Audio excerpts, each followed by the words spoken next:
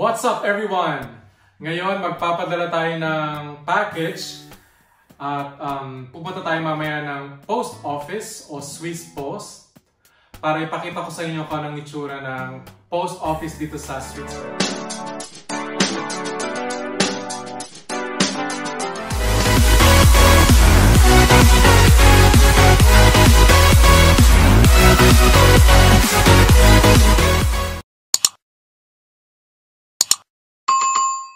Pero syempre, bago tayo pumunta ng post office, kailangan muna natin i-prepare yung package na ipadadala natin. So, kailangan natin ng maliit na box dahil ang ipadadala natin ay itong D-squared bag na ginamit ko lang siguro mga 2 beses lang. At naibenta naman natin siya. Kung hindi nyo alam guys, nagbebenta rin po ako ng mga second-hand stuffs na hindi ko na masyadong ginagamit o nakastock lang dito sa bahay. Kaya sayang naman. So itong bag na ito, nabili ko siya ng 100 Swiss francs. Around 100 Swiss francs. At naibenta ko lang siya ng 47 Swiss francs. Kasama na doon yung pagpapadala. So kailangan natin ng shoebox. At siyempre, kailangan natin i-tape yung mga sides niya para hindi naman madaling mawasak.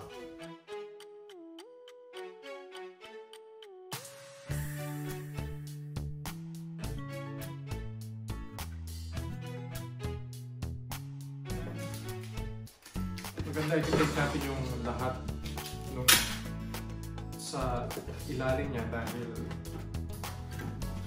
mas sigurado na stable siya.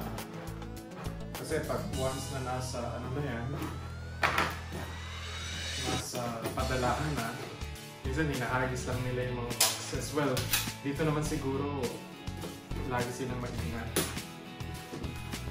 Pwede ka rin mag-pa-insure para okay naman yung package mo.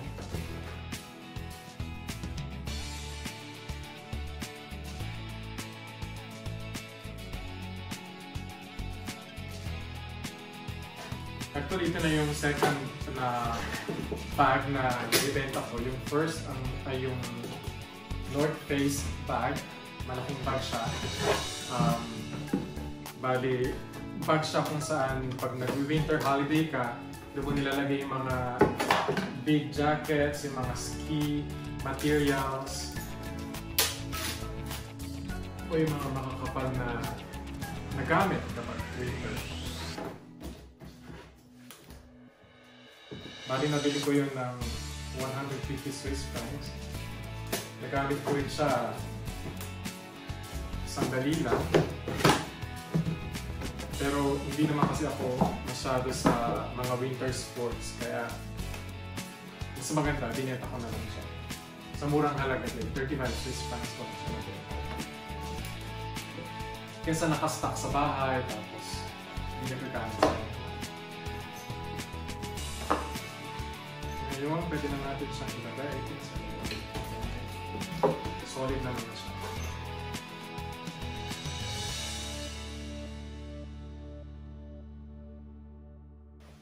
The best siguro, lagyan natin siya ng plastic.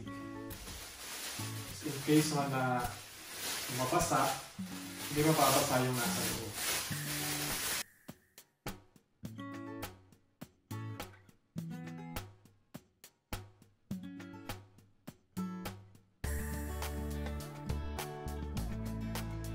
Kasya ba? Kasya naman siya. I think saktong-sakto lang.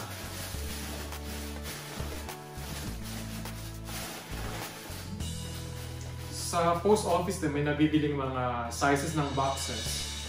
At pag meron ka namang mga boxes sa bahay, kasi I think it costs between 3 francs to 15 francs, depende sa size. Siguro yung mga ganito, mabibili mo ng mga 5 francs or less.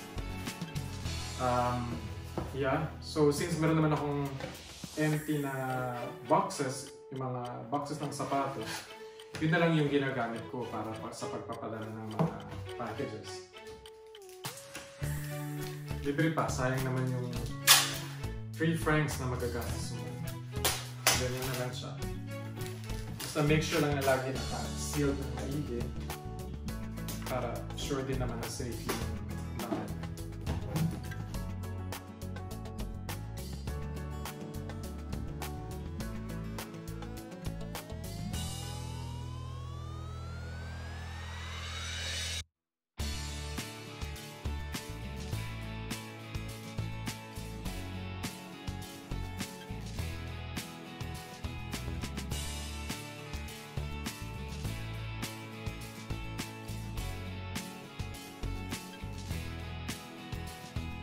Tapos syempre sa side nito, meron siyang parang butas dyan. I-tape din natin siya para sigurado na hindi talaga siya mababasa.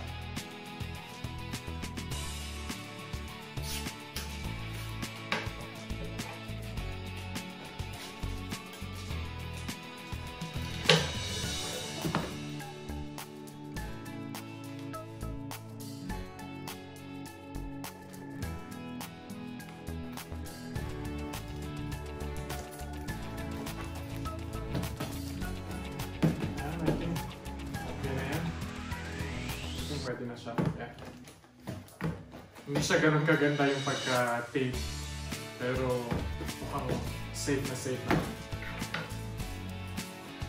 Kailangan nating isulat syempre in block letters yung sender at saka receiver para maliwanag naman para sa mga nag-deliver para alam nila nababasa nila.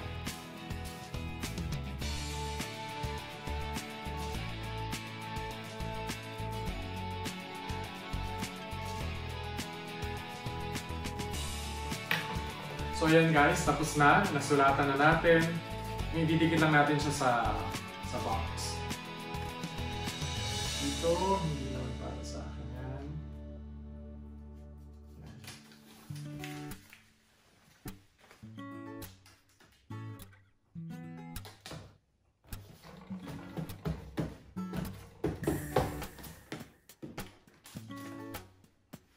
So, ready na yung ating package.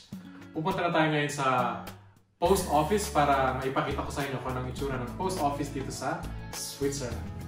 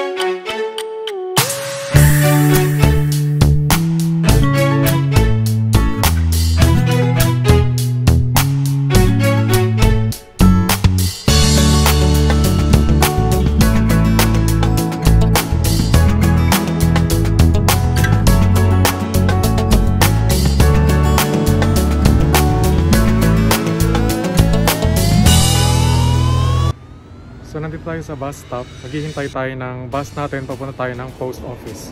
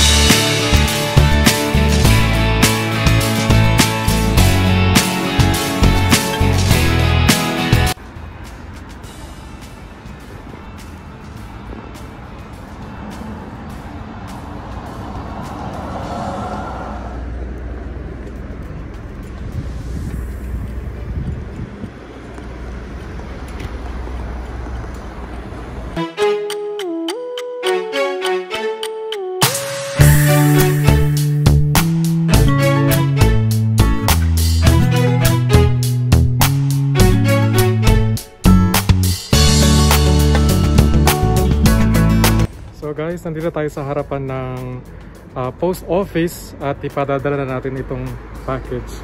Samahan niyo ako sa loob.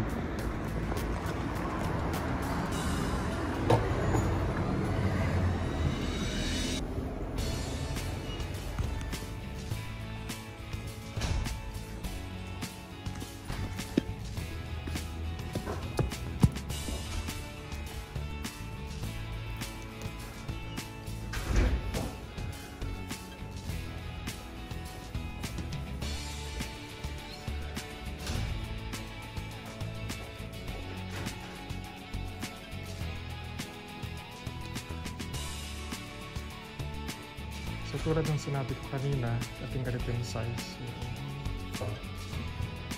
Size sa package natin.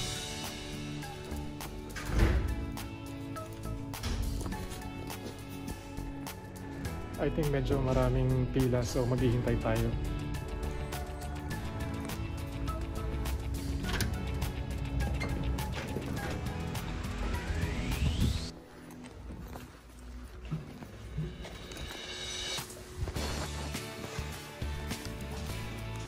Bali, kukuha ka ng number. Nakuha ko is 938, so maya-maya pa tayo. Medyo mahaba yung pila. Ganyan, kukuha ng number.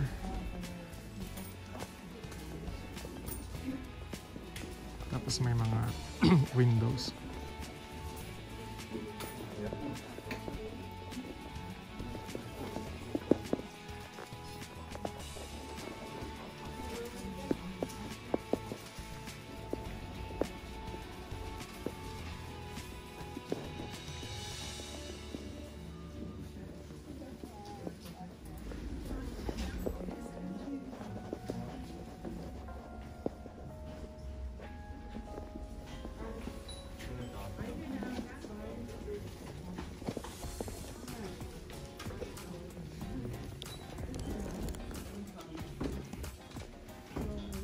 Ayan si Ate Gina nagbabayad. Nagbabayad ng bills.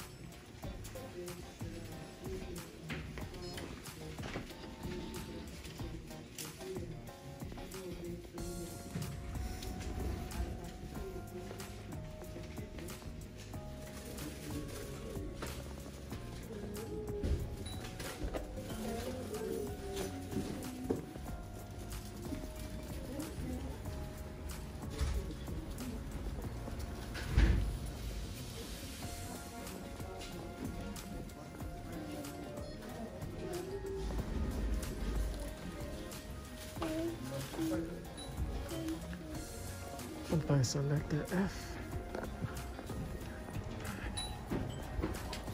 Great see. B-post? B-post? Yeah. Yeah, okay.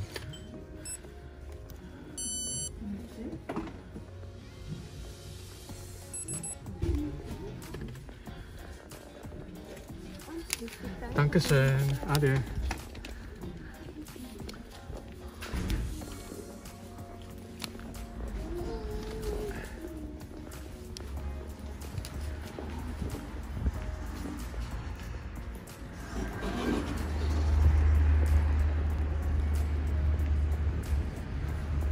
Yung resibo natin, merong tracking number dito sa baba para makokontrol natin kung nasaan na siya, kung natanggap na ba ng receiver. So guys, natapos na. Naipadala na natin yung box. I think mga 3 to 4 days matatanggap na niya yun. So maraming salamat ulit sa panonood at hope to see you guys again. So we made it home. Make sure guys to follow all the protocols na sinasabi sa atin na mag-wash ng hands pagkagaling sa labas, pagkagaling ng supermarket, pagkagaling ng post office tulad ng ginawa ko kanina. At pag pina-follow natin lahat yon, mapoprotect natin yung mga sarili natin.